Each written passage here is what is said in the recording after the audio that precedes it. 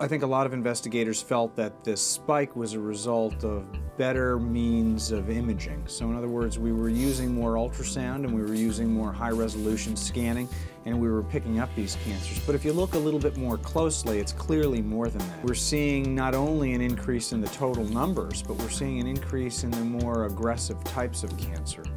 There are variants of papillary thyroid cancer, for example, that are a little bit more aggressive than the typical garden variety type of cancer that we typically see, and we've seen an increase in the number of these cancers. And we've also seen an increase not just in that demographic, but in older men as well. And so it's kind of raised the awareness of the importance of screening amongst primary care physicians, endocrinologists, and probably most importantly, obstetricians and gynecologists.